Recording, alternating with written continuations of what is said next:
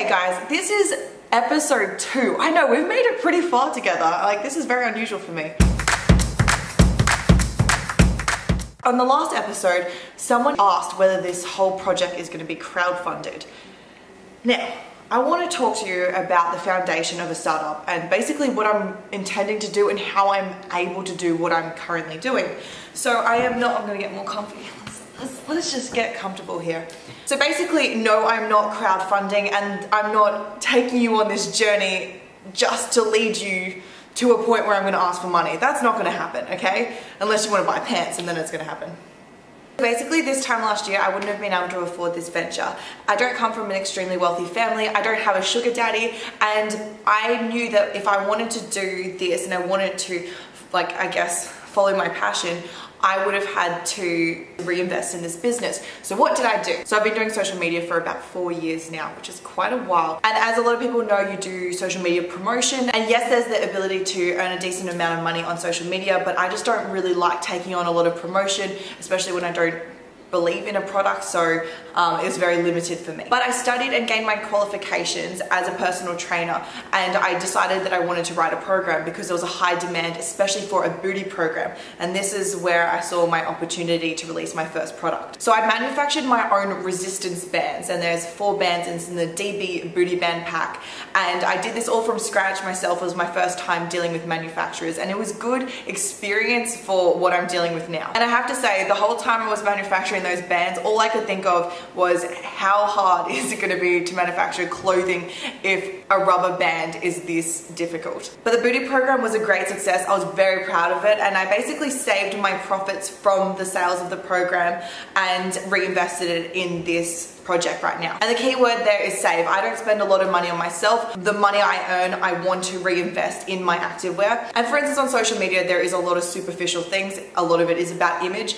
I drive a Mazda. I don't drive a Mercedes because I'm saving. I still live at home because I'm saving. I don't need those overheads. And if you want to start a business and you don't have a large fund or a backer or an investor, you will need to save and you will need to reinvest. So I have 2 pieces of advice in this area. Firstly, don't destroy your brand by buying other brands. And secondly, don't go broke trying to look rich. I'm sure you've heard from a lot of startups and even large successful companies that business requires a lot of sacrifice. And I think one of the biggest sacrifices that you're going to have to make, and that is quite difficult at a young age, is your social life. So friendships and even potentially relationships, because not everyone will understand why you are so dedicated to your work, but they will see the results. Basically, it requires a lot of time and commitment, and you have to be passionate because you really do need to dedicate yourself to this project. Okay, so you're saving your money, your overheads are low, maybe you live at home and you don't drive a flashy car.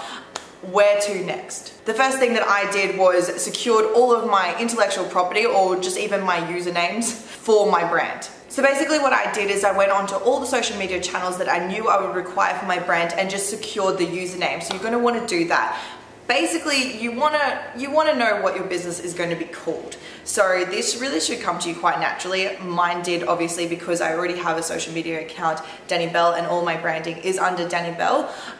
So Dannibelle Active and DB Active was just a general extension of that brand. So once you know what your business is going to be called, you're going to need to register that business name. In Australia, it's pretty easy. We just jump on over to IP Australia and you just register your business name, and you have to pay a certain amount and you secure it for a number of years. So I've actually got mine registered for 3 years now, and I just would continue to renew that because you just want to secure that intellectual property. These are just the basics. You want to register your business name and you want to register all of your social media accounts because you just want to secure that before anyone else can, basically. It's a race. Obviously down the track you can look at trademarking and just more strict intellectual property protection, but for starters you just want to secure your basics. I would also recommend securing your website domains and your email address for your business. Alright, so I'm going to wrap this up. I feel like I should wrap it up on this couch over here. Perfect. Alright. In summary, no, actually I missed this one. I missed this couch so much. That's way good. Okay, I was good all along. In summary, to start DB Active, this is what I did. I secured all of my domains, all the relevant ones, all the .com, .aus, the works. I secured all of my social media branding, so Instagram, Facebook, Twitter, All of it. And by secure, I mean you go online. So for instance, for a domain, you will have to go onto, I'm hosting with GoDaddy, and I go onto their website and I actually just buy that domain, and you buy it for a certain period of time. So I'm pretty sure I'm registered for 3 years again.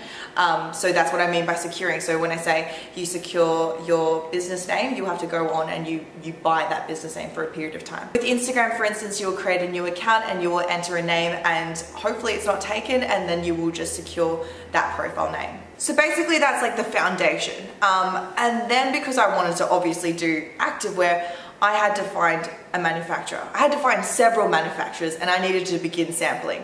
But you know, that's a whole new story that we'll talk about next week. So if you want to hear it, tune in next week. Also, I will show you some disastrous samples, but next week.